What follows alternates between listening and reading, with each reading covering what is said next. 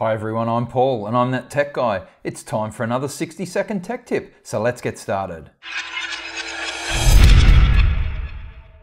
Here's a great way to get more YouTube subscribers. Head on over to youtube.com,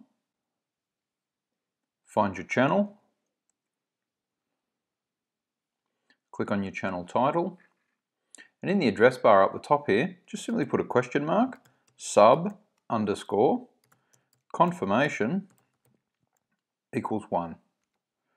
And then this URL, when you use this as the share URL, when somebody visits your YouTube channel, they'll see a confirmation pop up just like this. So it prompts the user to actually subscribe to continue. The user can close the window, but most of the time they'll actually click subscribe to continue. Just remember though, you have to be logged out of your YouTube channel for you to actually test it and see it. So there you go. Use this as your new YouTube subscription URL.